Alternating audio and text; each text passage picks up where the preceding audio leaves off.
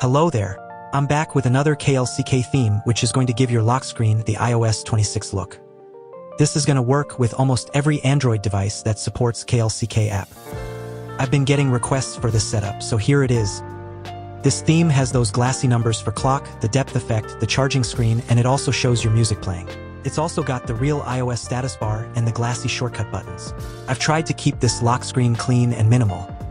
So if you're looking for something clean yet cool, this is your best bet. If your current software doesn't support depth effect, you should definitely try this. Now let's see how to set this up. If you're a first-timer, here's how to set the app up. It'll ask for permissions for location and push notifications, which are optional for my setup, so you may ignore it. Even I'm gonna deny both of these permissions for now. Now the most important permission is the storage. Tap Select Folder, then make a new folder in your internal storage. For that, tap the Add Folder icon on top row and make a new folder with the name custom with a K. This should be in the main internal storage directory. After that, tap Use this folder button at the bottom. Now this is the app interface. Our next step is to download the setup file. A 𝗀𝗃cie setup file carries a KLCK extension which you can download from the link in the description. This file will help you get the iOS 26 lock screen. After downloading the KLCK file, which I call 𝗖𝗃cie, you'll need to move it to a folder within the custom folder which we had created earlier.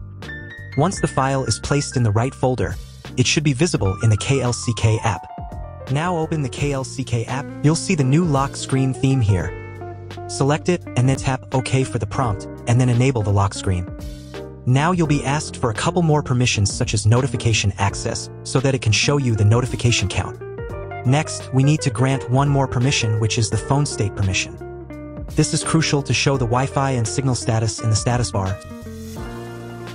If you want to change the wallpaper, go to Background, then tap Image and select your wallpaper. For depth effect, you'll need your wallpaper plus its subject with transparent background. Now switch back to Items, tap FG, then tap Pick Image and now select the subject of the wallpaper with the transparent background. You may need to adjust the size of the subject if it's not aligned. Increase or decrease the width value until it sits right on top, and that's it. If you have any issues regarding this, you can let me know in the comments.